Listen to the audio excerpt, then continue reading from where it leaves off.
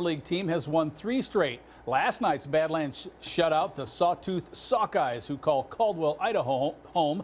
Tonight, it's the second game of the series. Now, Sawtooth would grab the lead in this one, and it had some help doing so. 2 runs would score on the throwing error. So the Big Sticks got it into a little bit of a hole, but in the second inning, they helped crawl out of it. It's Carson Carey. He singles into left as Brent Craigle was on third. That's the first run of the game for the Big Sticks. Now, Badlands, though, would come all the way back and tie this thing up. Alex Erlob, he will steal second.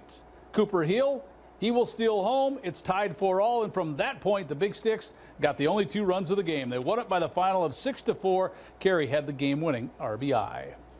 Well, the Larks have their first off day of the summer, which is a very good time to put Jackson Beeman in the sports spotlight. Jeff Roberts has the story of Jackson's unique perspective on the injury that kept him off the diamond for nearly a year.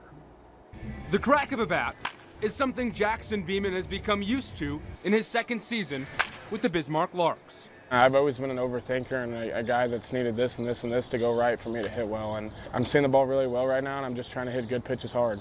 Through 2 weeks this summer, Jackson leads the league in home runs. This ball's got a chance at the wall. It's gone. And is top 10 in hits. I've known in my heart how good I can be and how good I can play, and I'm just so blessed to be able to finally get the opportunity. The opportunity comes after Beeman spent 10 months on the sideline.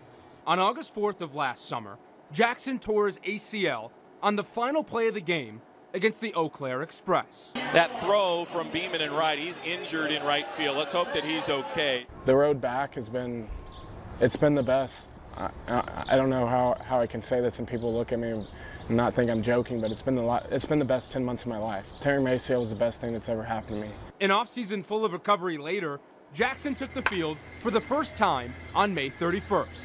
Exactly 300 days since tearing his ACL. Every minute spent in rehab helped put things into perspective. Before my ACL injury, I seemed to feel my identity in the game too much, and tearing my ACL helped me to play freer, to be easier on myself, and I'm so grateful for the experiences that I've got to learn and the lessons I've got to learn from it. Do you think that you were a more confident baseball player now, having torn your ACL, than you would have been at this point in your career if you didn't tear it? 100%. 100%. I just have a different mindset and a different confidence to me now that I get to play the game, because I'm just so blessed to finally be out here. I'm not taking it for granted like I used to. He drills one. Deep left field, backing up on it. It is gone. Jackson missed all of 2023 at his dream school, a place he grew up just 90 miles from.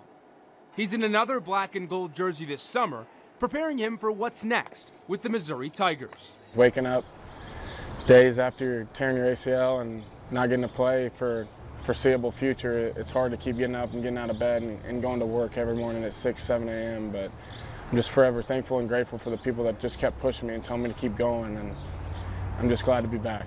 I'm ready to keep going. Beeman heads back to Missouri as a redshirt junior this fall and says his time with the Larks is invaluable before getting back into SEC baseball. With the spotlight on Jackson Beeman, for your news leader, I'm Jeff Roberts. It was not a good night for the Govs and the Chiefs. They both went on the road and they both got swept. The Bobcats went with the offense in the first 3 rounds of the NAHL draft. Bismarck took a forward from Saskatchewan with a 15th pick in the first round. 10 selections later, the Cats grabbed a forward from Edina. Lane Sedevy and his staff also went with offensive players in the second and third rounds as well. And the Twins had back-to-back RBI hits in the third inning to overcome a pair